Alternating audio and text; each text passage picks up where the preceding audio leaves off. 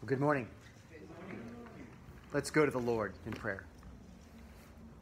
Father, thank you for this time together, this time of corporate worship, as we gather together as the local body of believers to worship you. I pray that we would worship you in spirit and in truth, as the Lord Jesus talked about. And I pray, Lord, that you would allow us to just set aside all of the distractions that may pull us away from the focus of looking at your word, and that you would open our hearts and our minds to its truth in a way that we've never seen. Give us an aha moment this morning. Fill us with your spirit so we can accomplish your purpose as we pray in Jesus' name. Amen and amen. Well, in the 1950s, marketing whiz Stanley Arnold was working at Young and Rubicon, where he was asked to come up with this marketing campaign for Remington Rand. The company was amongst the most conservative in America, and its chairman at the time was retired General Douglas MacArthur. Intimidated at first by a company that was so much part of America, Arnold had also found in that phrase the first inspiration for a campaign. After thinking about it, he went into the New York offices of Merrill Lynch, Pierce, Fenner, and Bean and placed the ultimate odd lot order. I want to purchase, he said, he told the broker, 1 share of every single stock listed on the New York Stock Exchange. After a vice president tried to talk him out of it, the order was finally placed, and it came to more than $42,000 for 1 share in each of the 1,098 companies listed on the big board at that time.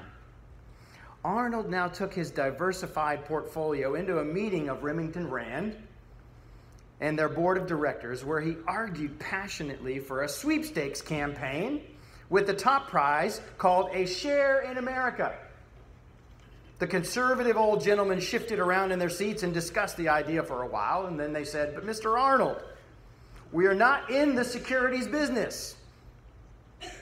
Said another, "We're in the shaver business." "I agree that you're not in the securities business," said Arnold, "but I think also you ought to realize that you are not in the shaver business either. You're in the people business. You're in the people business." The company bought the idea. Marketing 101, guys. When targeting a market area, you must understand the profile of your customer, yes, but you also must know what business you're in. Friends, as Christians, as believers, we are in the people business. It's not a club. We don't come together and slap backs here and be buddies and so forth and then walk out and do nothing different. We're in the people business, and we're to reach the lost for Jesus Christ. We need to understand that we are no different than Jesus, and we too have a ministry and a mission to fulfill. We're in the people business. And so our goal today is to realize that Jesus had a plan. He had a marketing plan for his business, for his mission, and for his ministry. The thing is that Jesus, his mission and his ministry were the same, because you see, there was no church. The Holy Spirit was in Jesus, God the Son, and there was no church. And so all he had was the mission and the ministry of evangelism. To better understand what I'm talking about, if you will, turn with me to the Gospel of Matthew as we continue our study in the Gospel of Matthew. We're in chapter 4 today, and I'm going to read beginning in verse 12 of chapter 4 in the Gospel of Matthew. "Now when he," Jesus, "heard that John had been arrested, he withdrew into Galilee, and leaving Nazareth, he went and lived in Capernaum by the sea, in the territory of Zebulun and Naphtali, so that what was spoken by the prophet Isaiah might be fulfilled. The land of Zebulun and the land of Naphtali, the way of the sea beyond the Jordan, Galilee of the Gentiles. The people dwelling in darkness have seen a great light. And for those dwelling in the region in the shadow of death, on them a light has dawned." From that time, Jesus began to preach, saying, "Repent, for the kingdom of heaven is at hand." May God add his blessing to the reading of his word. Just to give us some context on what we're looking at today, of course, Matthew writes his gospel directing it at Israel. His purpose in writing his gospel is to demonstrate to Israel that Jesus Christ is in fact their promised Messiah. And so he regularly goes back to the Old Testament and references prophecies pointing to Jesus Christ. And then he brings it forward and shows his audience that Jesus is fulfilling all of these prophecies. From time to time I mentioned that if we were to go back and count the number of prophecies about Messiah in the Old Testament, they would exceed 800. And Jesus fulfills all of those. Matthew points to regularly these prophecies. We see another one of those again in our text today. And so we see Matthew bumps back and forth between showing Jesus' activities of healing and casting out demons, and then he brings us into major blocks of his teaching. And we're going to take those and we're going to break them apart and examine them from week to week. In a couple of weeks here, we're going to move off of Matthew for a period of about 5 weeks. And what I want to do is I want us to look at the Holy Week. I want us to look at a couple of days throughout the Holy Week as we lead up to Resurrection Sunday. So we're going to take a break from Matthew in a couple of weeks. But as we look at Matthew, we see that, of course, he repeatedly shows us, based on the Old Testament, that Jesus is the promised Messiah. And of course he closes with this great commission in chapter 28 to go make disciples of all nations, baptizing them in the name of the Father, the Son, and the Holy Spirit, and teaching them, the disciples, to observe all that Jesus has commanded, and reminding everyone, you and I, even as disciples of Jesus, that he is with us even to the end of the age. Let's go back here now and look at our verses. The first verse we looked at today, verse 12, it says, "Now when he, Jesus, heard that John had been arrested, he withdrew into Galilee." Now Matthew doesn't spend a lot of time on this event with John the Baptist, other than looking at him preparing the way. But I want to go ahead and bump over to the Gospel of Luke, just to give us a little bit more insight into what's occurred there in that period of time. And here, what we see is that John the Baptist is in prison, and he's in prison for a couple of reasons, not limited to that he criticized Herod for his marriage to his brother's wife. And so here John the Baptist is in prison, and he sends his disciples over here in Luke chapter 7, verse 18. You can go there if you want. And it says, "The disciples of John reported all these things to him, and John, calling two of his disciples to him, sent them to the Lord," Jesus, "saying, 'Are you the one who is to come, or shall we look for another?' And when the men had come to him, they said, 'John the Baptist has sent us to you, saying, Are you the one who is to come, or shall we look for another?' Verse 21, "In that hour he healed many people of diseases and plagues and evil spirits, and on many who were blind and bestowed sight. And he answered them, 'Go and tell John what you have seen and heard. The blind receive their sight, the lame walk, the lepers are cleansed, and the deaf hear, the dead are raised, the poor of good news preached to them, and blessed is the one who is not offended by me.'" I'm going to pause there for a second and remind us of something about Jesus Christ and his ministry and his mission. Because what we're seeing today, friends, is the beginning of Jesus' ministry and mission. And a lot of times when we read these texts about Jesus healing and so forth, and of course, he is God, he's the God-man, he's all-powerful, and he has the ability to do all of these miraculous things. And we get the idea sometimes that Jesus was just kind of bopping around, and he would just bump into some folks who had a need, and he would feel so compassionate and so empowered to do something for these people that he had compassion on, that he would just heal them. And yes, the Lord is compassionate. His God is a compassionate God, and he loves us deeply with a love that is deeper than any love that you and I could ever offer. Yes, that's true. But remember this, friends, that what Jesus is talking about here, to go back and tell John the Baptist, is this is what I have been called to do as the God-man, as the Son of Man, as he refers to himself. This is what I'm called to do to prove who I am. And so John the Baptist says, "Hey, are you the guy? Are you the Messiah?" And Jesus goes and he heals a bunch of people and does all of this stuff. And then he says, "Now, you've witnessed this, John's messengers. Now go back and tell him what you saw. In fact, yes, I am who you expect me to be. Yes, I am Messiah." Verse 24, now when John's messengers had gone, Jesus began to speak to the crowds concerning John. Listen to what he says about John the Baptist. What did you see? What did you go out in the wilderness to see? A reed shaken by the wind? See, that's figurative language. Is he just this cowering individual that's out there in the wilderness just hoping that something's going to happen, he says? Verse 25, what then did you go out to see? A man dressed in soft clothing? No, we read that he was dressed in camel hair. It was very rough. Behold, those who are dressed in splendid clothing and live in luxury are in the king's court.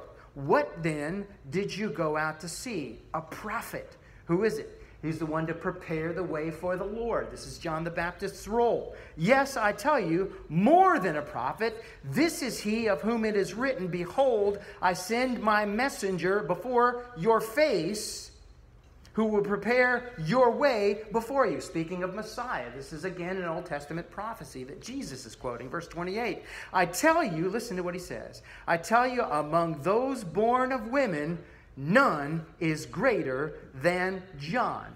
You know, oftentimes when we read this, you'll go back and you might be able to listen to what some critics, some theologians say about this, and they make these commentaries about John. And why did Jesus say that? Well, why did he say it? I'm glad you asked. He said that, friends, because John the Baptist is the one that points and says, behold, the Lamb of God who takes away the sins of the world.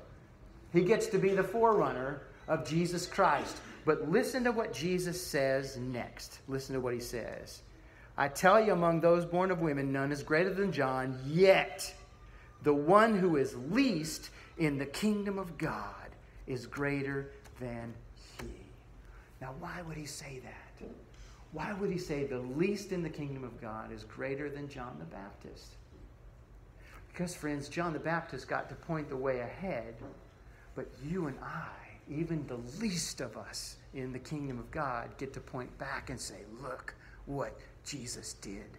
He is the God-man. He is Messiah, and salvation is by faith in him. You and I, friends, have the awesome task, the awesome opportunity, the thing that we get to do is to point the way to Jesus Christ and all the salvific actions that he has done on earth and on the cross. What a blessing to be called, even the least of us, to be greater than John the Baptist who got to point the way. And so the text goes on. When the people all heard this, and the tax collectors too, they declared God just, having been baptized with the baptism of John. But the Pharisees and the lawyers rejected the purpose of God for themselves, not having been baptized in him. To what then shall I compare people of this generation, and what are they like? They are like children sitting in the marketplace and calling to one another, we played the flute for you, and you did not dance. We sang a dirge, and you did not weep. The reason I read that text, friends, is because it brings clarity to the text that we're about to look at next. Let's keep going here, back to our text that we're looking at today in the Gospel of Matthew. And so Jesus, verse 13, chapter 4, verse 13, and leaving Nazareth, he went and lived in Capernaum by the sea in the territory of Zebulun and Naphtali. So that was spoken, that which was spoken by the prophet Isaiah might be fulfilled. The land of Zebulun and the land of Naphtali, the way of the sea, beyond the Jordan, Galilee of the Gentiles. And I'm going to pause right there for a second. That's a quote out of Isaiah chapter 9, verses 1 and 2, that's speaking of where Messiah is going to carry his ministry and his mission. And I have a map, so if we could get my map up here, that'd be great. If I could get my map. If I could get my map, that'd be awesome. Thank you. Great. Okay, so this triangle here is actually the area. If you see up top there, it begins at Nazareth. That's where Jesus began. And that triangle area is the area that Jesus traveled in his mission and his ministry. And so that way to the sea is a trade route. It's actually a trade route all the way to the Mediterranean Sea. So if you imagine, friends, that by missioning and ministering in this area, Jesus was able, when you think about trade routes, if you've studied history, trade routes are where most of the populace would go in order to trade their wares. It was an agrarian society, yes, and so it was a great amount of trade that went on. And so pretty much anyone from the known world would pass through there. And this would be a way for Jesus not just to reach the people in this area that we're looking at here in this triangle, this mission triangle, but also to reach other people, even the Gentiles, who Jesus says, I've come to reach all, to seek and save that which is lost. And so you see here this ministry area that's being spoken of, and that text that tells us the way of the sea is what he's referring to with that trade route. But what we see next here, if you look there at the next verse, verse 16, where it says, the people dwelling in darkness have seen a great light. And for those dwelling in the region and the shadow of death, on them a light has dawned. So it refers there to Israel. Israel are referred to as the people that are living in darkness. They've been waiting for 400 years. They haven't heard anything from any prophets for 400 years. And now all of a sudden Messiah shows up, and here he is giving them the message of salvation, but bringing them a Messiah that they did not expect. You know, if you go back and you read texts about Messiah, particularly where it says the virgin will give birth to a son and he will reign on the throne of David forever. Of course, when you read that text, that's speaking of the first coming of Christ as well as the second coming of Christ. But if you were to read that prior to the first coming of Christ, you would expect a conquering king. Israel expected a conquering king because that's the way the phraseology of the prophecies are written. That's what they're expecting. So they're living in darkness. They don't have the truth of salvation by faith in Christ alone, and now they've seen this great light, and what a blessing it was for them to see Jesus Christ, the Messiah, coming and doing, as he shared with John the Baptist's messengers, exactly what he was called to do to demonstrate that he is the Messiah, the promised one. Verse 17, so the text tells us, from that time, Jesus began to preach, saying, repent, for the kingdom of heaven is at hand. And we might have remembered hearing this from John the Baptist as well. They both bring the same message. Repent, for the kingdom of heaven is at hand. And we talked about that definition of repent. You know, if I'm heading in one direction and I turn and completely head the exact opposite direction, that is the definition of repent. And perhaps you remember as we studied our passages in 1 John where we talked about that, where as you and I become indwelled with the Spirit, as we become regenerated beings, our hearts are changed from a heart of stone, a heart of unbelief, to a heart of flesh. And you and I turn away from the direction that we are heading as sinful people, and our heart's desire is forevermore to be pleasing in the sight of God. Do we fall and fail? Yes, we do. Yes, we do. But our heart's desire is to do well. Our heart's desire is to be pleasing in the sight of God. And so as we see that text, repent, why? For the kingdom of heaven is at hand. And we talked about this when I read it before with John the Baptist. When you say something is at hand, that's just figurative for being, it's right at you. It's right at you. Well, then we have this long discussion about, well, if the kingdom of God's already here, then is there a second coming? Of course, the text is very clear that Jesus will physically return. We read that in chapter 14 of Zechariah, that when his foot hits the Mount of Olives, it'll split in two. He returns with his saints and angels. That's you and I. And he will return a second time physically, and he will reign here on earth in 1,000-year millennium with his saints and angels. There is a physical return of Jesus Christ. So what can it mean that the kingdom of heaven is at hand? Well, it's an already and not yet scenario, because you see, Jesus Christ has come the first time to bring the message of salvation to you and I, that Jesus Christ, his actions here on earth, the healings, the teachings, and so forth, all of those salvific actions here on earth, as well as his actions on the cross, the shedding of blood for the perfect sacrifice, are all that is necessary for you and I to spend eternity with God Almighty in his kingdom. Praise God for what he did. So the kingdom of heaven is at hand. You all have the opportunity to accept Jesus Christ as your Lord and Savior, and yet it's not yet because he hasn't come fully into his kingdom to reign on the throne of David forever. And so there we have our text today where Jesus begins his actual mission and his actual ministry. And I say those two things because for you and I, we are called to a ministry, and we're also called to a mission. Jesus' ministry and his mission were the same. It is to spread the truth of the gospel, that salvation is by faith in him and him alone. But for you and I, as believers, we have a ministry. There are things that you and I, that the Lord Jesus Christ, the Lord God, has gifted you and I with and impassioned us with. And that's our ministry. That's how we serve each other. That's how we serve one another, because we are to love one another as Jesus loved us. And so whatever we're gifted in, whatever we're impassioned with, that's our ministry. That's where we serve in the body of Christ. But we also have a mission, friends. Every one of us is called to a mission. Now, praise God for those who are gifted with the gift of evangelism, that is, the gifting of spreading the gospel, and you know the type.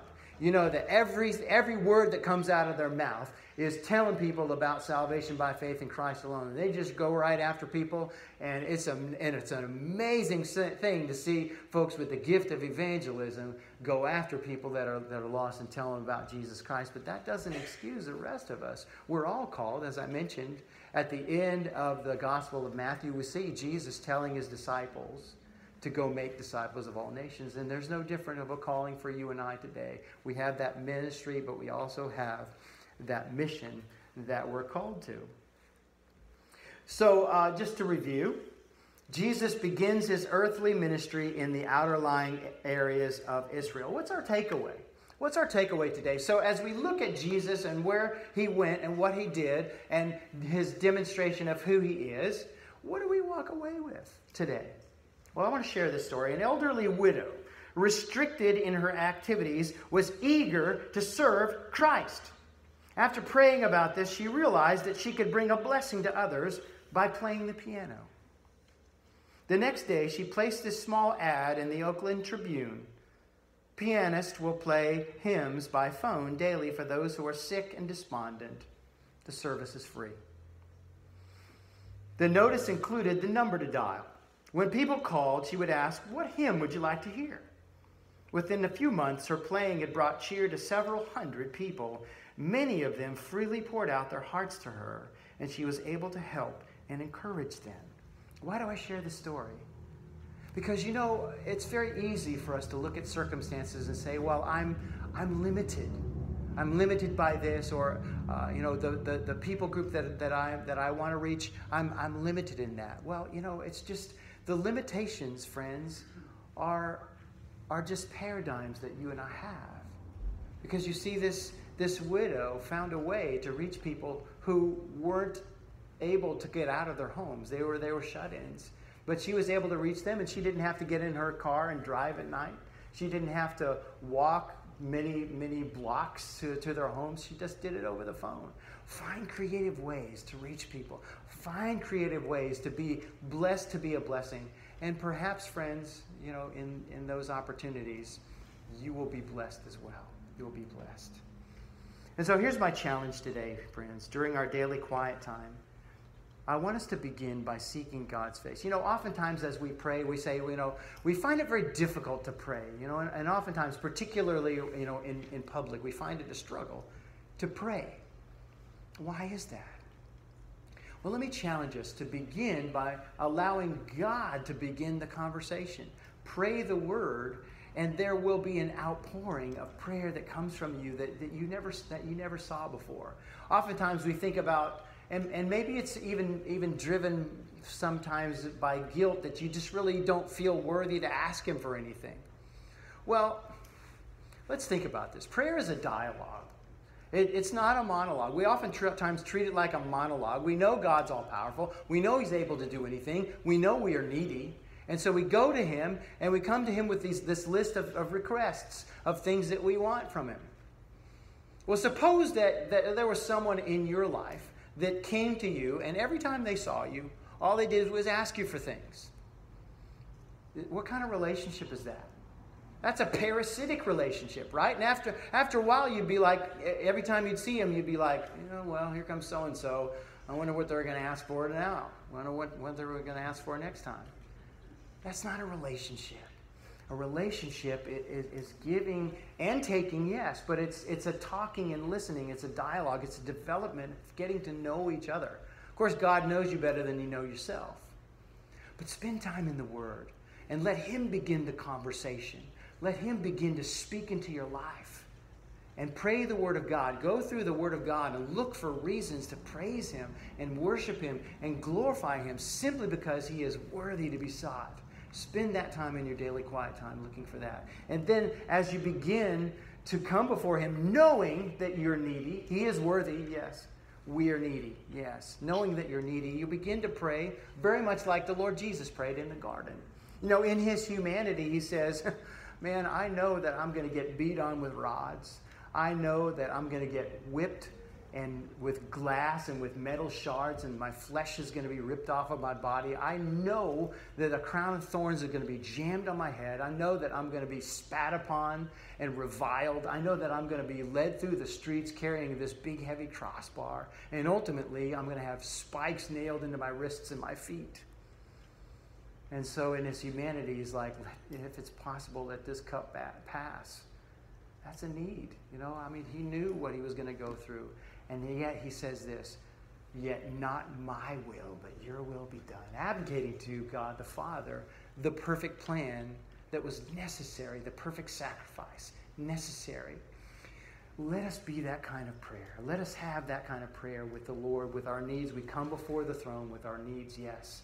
Abdicating, though, but not our will, but His will be done. Let me challenge you to pray for illumination from the Holy Spirit to guide you on how to reach our community for the kingdom and how you can serve Him in ministry. And that changes your prayer, because you see, friends, if there are things that are keeping you from doing that, and you pray, God, move these obstacles out of my way so that I'm freed up, whether it be a financial need or a physical need or any other kind of a need, things that would block you from serving the Lord, from fulfilling your ministry and your mission. Pray that God would clear those off so that, with your purpose, so that you can fulfill the calling in your life. He will answer that prayer. Will you do it? Let's pray. Father, thank you for this time together, for your perfect purposes in our lives, Lord. And I pray, Lord, that you would just illuminate us to your truth more and more, day by day, and that you would protect us physically, emotionally, and spiritually from the enemy and all of his attacks and his wiles, and that you would fill us with your Spirit so we can accomplish your purposes. And we pray these things in the precious name of Jesus Christ. Amen and amen. Well, we come now to a time of invitation.